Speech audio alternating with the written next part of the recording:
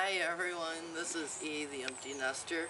Today I'm going to share a little bit of information on seed saving for the Blue Hubbard squash.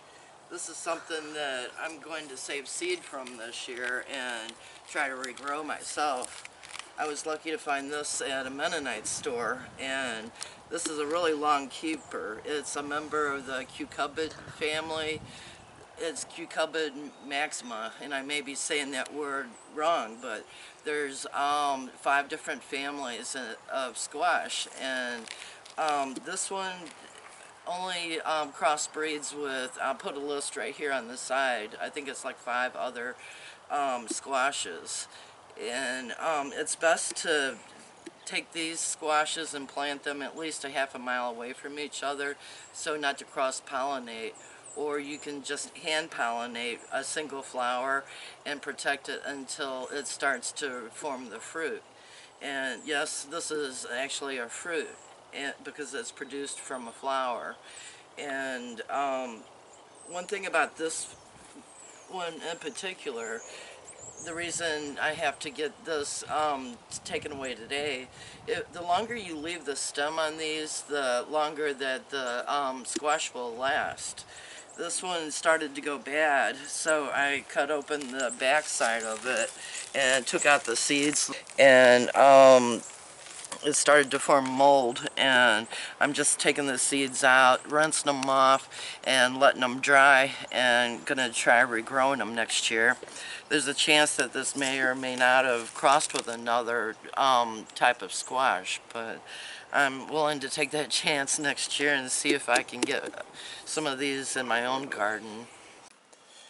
Okay, after cutting a hole in the Hobart melon, I went through, just like a pumpkin or any other thing, you go through the seeds, and anything small like this you want to dispose of because they're not really that viable. Anything turning black or moldy, and then you just want plump, really plump seeds like this one here.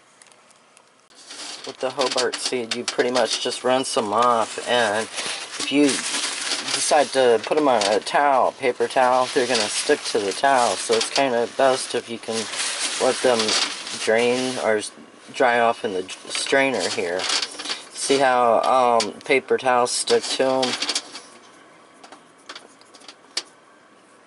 And then after you get them dry enough, put them onto a napkin, not a napkin, a coffee filter, or wax paper, either one. But, let them air dry for 2 or 3 weeks before you package them. And I did the floating test with it, and every one of these float, and I think it's because of the size. See how big they are? But I'm going to do a germination test. I think there was 4 of them I put in this moist paper towel in a plastic bag, and I'm going to check on them in the next couple days and see if they sprout. I'm going to let the rest of the Hobart squash sit here and let the birds and animals enjoy it. Give them some winter treats. And for now, I'll close with a beautiful view of the setting sun in Missouri.